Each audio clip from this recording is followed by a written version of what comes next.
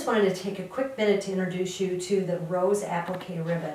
It is so beautiful in itself, but look what it does when we add it to just a clear glass cube. So we've just used a piece of U-glue dash. We add that on and simply take that there,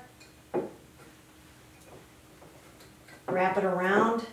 Wow, what a huge difference in just a little bit of ribbon. And then we're just going to simply drop in our bouquet. Perfect.